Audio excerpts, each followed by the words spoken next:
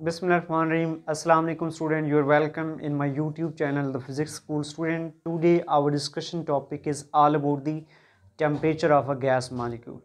इससे previous lecture में हम लोग student on the basis of KMT pressure of gas molecule का एक्सप्रेशन ड्राइव कर चुके हैं. सिमिलरली ऑन सेम डे हम लोग क्या करेंगे कि हम लोग on the basis of KMT we have to drive the temperature of a gas molecule. आइए इसको ड्राइव करेंगे हम लोग. ये मैंने इक्वेशन लिखी है जो कि हम लोगों ने प्रीवियस लेक्चर के अंदर ये एक्सप्रेशन ड्राइव किया. The pressure of a gas molecule is equal to 2/3 n number of gas molecule per unit volume over v into mean of average kinetic energy, average translational kinetic energy of gas molecule. तो same इस equation को हम लोग थोड़ा rearrange करके लिखेंगे. यहाँ पे p वैसे हो गया, यहाँ पे वॉल्यूम डिवाइड हो रहा था, इधर इधर आकर क्या हो गया, मल्टीप्लाई हो गया. ये बन गया PV is equal to 2/3 into n mean of kinetic energy. Equation इसको 2 बोल दें. ये कुछ भी नहीं किया, उसी प्रेशर ऑफ गैस मॉलिक्यूल जो प्रीवियस लेक्चर के अंदर हम लोगों ने ड्राइव किया है उसी के फार्मूले को थोड़ा मैंने यहाँ पे रीअरेंज किया है. वॉल्यूम डिवाइड हो रहा था इस साइड पे, इक्वेशन की दूसरी साइड पे लेके गया तो मल्टीप्लाई हो गया. आप लोगों ने जनरल गैस इक्वेशन पढ़ी हुई है, gas equation for ideal gas का रिलेशन आप लोगों ने पढ़ा हुआ है. गैस इक्वेशन आपने पढ़ी हुई है केमिस्ट्री के अंदर, आप लोगों ने इसका डेरिवेशन शायद किया हो, लेकिन जहां पे हम लोग जस्ट इसका इस्तेमाल करेंगे. Gas equation that's a PV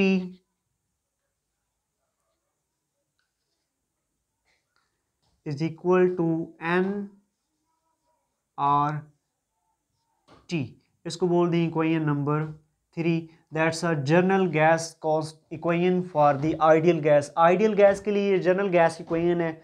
ये ऑलरेडी आप लोगों ने केमिस्ट्री के अंदर इसका डेरिवेशन किया होगा, लेकिन फिजिक्स में जस्ट हम इसे यूज करेंगे. What's a P? Pressure of a ideal gas. V is the volume of ideal gas. N number of mole. N is a number of mole into R. R हमारे पास जो है वो gas constant है student, gas constant. Gas constant है हमारे पास R, और इसकी value constant होता है, ये अक्सर एमसीक्यूज में आया होता है. R is equal to gas constant and it's value is equal to 8.314 joule पर मोल पर kelvin. This is the value of a gas constant. General gas constant का ये हमारे पास वैल्यू है, कांस्टेंट है, ये आपको याद होना चाहिए. सिमिलरली यहाँ पे अगर हम लोग बात करें n की, तो n स्टूडेंट यहाँ पे है नंबर ऑफ मोल. n क्या है? मोल n. और ये इक्वल होता है number of gas molecule dividing by Avogadro number n. Number of mole of a gas is equal to number of gas molecule dividing by Na. Na stand for Avogadro number. ये भी chemistry के अंदर आप लोगों ने पढ़ा होगा. ठीक है, ये हमारे पास नंबर ऑफ मोल का एक्सप्रेशन हो गया. अब ये एक्सप्रेशन सेम इसी को इनमें ड्राइव करें, पुट कर दें, ये हमारे पास हो जाएगा pressure into volume which is equal to n की जगह पे आ गया n over Na number of gas molecule dividing by Avogadro number into R general gas constant into temperature of gas molecule. ये रिलेशन हो गया. इसको थोड़ा रीअरेंज करें. PV is equal to nR dividing by Avogadro number into T. ये equation को आप बोल दें 4. ये मैंने ब्रैकेट में यहाँ पे लिख दी है gas constant dividing by Avogadro number. Student ये इक्वल होता है बोल्ट्जमैन कांस्टेंट के. इसको क्या बोलते हैं? Boltzmann constant. Boltzmann constant is equal to, इसको रिप्रेजेंट करते हैं स्मॉल के से, और ये इक्वल होता है स्टूडेंट हमारे पास gas constant R dividing by Avogadro number. और इसका जो वैल्यू होता है स्टूडेंट वो होता है 1.38 इंटू 10⁻⁻³ जूल पर केल्विन. ये भी कांस्टेंट है, Boltzmann constant is equal to this one, ये आपको याद होना चाहिए, ये कांस्टेंट है, ड्राइड फॉर्म में है, ये भी एमसीक्यूज पेपर में आता होता है अक्सर। तो ये के का वैल्यू इसको में पुट कर देते हैं इक्वेशन 4 में, तो हमारे पास रिलेशन बन जाएगा pressure into volume which is equal to N के इंटू टी। इस इक्वेशन को बोल दें equation number 5। This is the pressure into volume, product of pressure and volume that's equal to N Boltzmann constant into temperature of gas molecule. Equation 5 and equation 2 PV दोनों की एक side same है। अब यूं कहें put the equation 5 in equation 2 और compare the equation 2 and 5, compare कर दें, कंपेयरिंग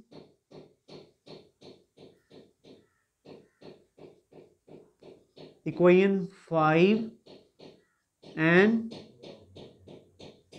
2, दोनों की एक साइड सेम है, तो ये हो जाएगा हमारे पास एन के T is equal to 2/3 into N mean of kinetic energy half mv square. N से कैंसल हो गया, के यहाँ पे मल्टीप्लाई और इधर जाकर डिवाइड हो जाएगा, तो ये हमारे पास हो गया टी इज इक्वल टू 2/3 के mean of kinetic energy. This is student expression for the temperature of gas molecule. This is expression for the temperature of a gas molecule। इसको इक्वेशन 6 बोल दें, और ये गैस मॉलिक्यूल के temperature का expression है 2/3 into के into mean of average translational kinetic energy. अब इसको ज़रा गौर से इस तरह से लिख दें, यहाँ पे अलहदा से बोर्ड करके वही चीज़ लिख रहा हूँ दोबारा से मैं, 2/3 के mean of kinetic energy half mv square. यहाँ पे देखिए 2 भी कांस्टेंट है, 3 भी कांस्टेंट है, के ऑलरेडी बोल्ट्जमैन कांस्टेंट है, ये 2/3 की कांस्टेंट हो गया।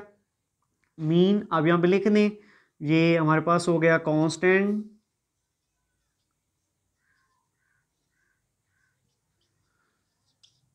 2/3 के, तो ये हमारे पास एक्सप्रेशन ऊपर वाला बन गया T is equal to constant